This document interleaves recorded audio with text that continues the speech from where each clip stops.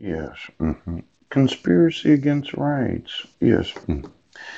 18 U.S. Code 241. If two or more persons conspire to injure, oppress, threaten, or intimidate any person in the state, territory, commonwealth, possession, or district, yes, in the free exercise or enjoyment of any right or privilege secured to him by the constitutional law of the United States, or because of his having so exercised the same, or, yeah, if two or more persons go, yes, in the act of concealment or misrepresentation on the highway or the premises of another with the intent to prevent or hinder his free exercise or enjoyment of any right or privilege so secure, they shall be fined under this title or in premises not more than 10 years or both. And if death results, as I've explained, I died once. From the acts committed in the violation of this section, or such acts include kidnapping, as in my son's being in the wrong grade and issuing dissolutions of marriage where you gave custody to my wife. Aggravated sexual abuse, as in when I was pissed on by another person at the homeless shelter. Attempt to kill, so many times there's been the attempt to kill. They shall be fined under this title or imprisoned for any term of years or for life or both, or may be sentenced to death.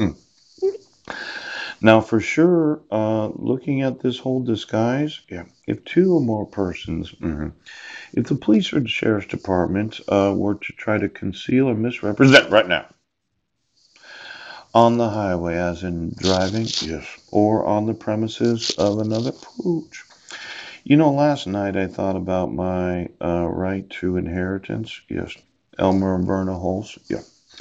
Then there was Joel's Law. It looks like for today I'm not going to be admitted to a mental facility. Yes. But which of you cops is deciding how you're going to have me arrested for another falsified crime? Now, I know my relatives are going to be very upset about this, not having control of my inheritance, not having control of my innovations. But if you could right now, I know they're going to be upset at the court dismissing for being incompetent. Yeah, but you've really opened the door for appealing this, not because of incompetence, but because of the refusal to admit the evidence. I'm thinking I'm going to be using that Supreme Court of the United States. Now, I know you're saying no possible way that's going to happen. My mother's not going to get control of my personal life. Yeah. You are going to continue to deprive me and my family of our rights. Yes. And that you will not. Well, how much money am I worth, Sheriff? Yes. Do I have any timber that you wanted me to know about? Oh. What is deprivation of rights under color of law?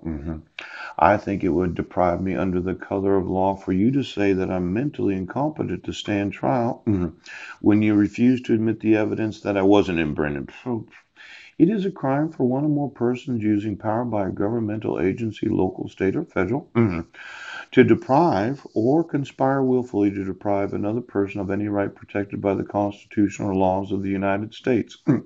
Now, for all of you that have conspired to deprive, and then you conspired to leave the case open, and you conspired to say I was delusional, and you conspired. This deprivation of rights under the color of law looks worse now that you decided to use incompetent and without prejudice instead of prima facie evidence, instead of probable cause. Now, if you had chosen to use something other than incompetence, yes, you would have had to dismiss with prejudice, yes, as in there was no prima facie case because you didn't have any evidence. There was no probable cause because he wasn't there. There was no witnesses.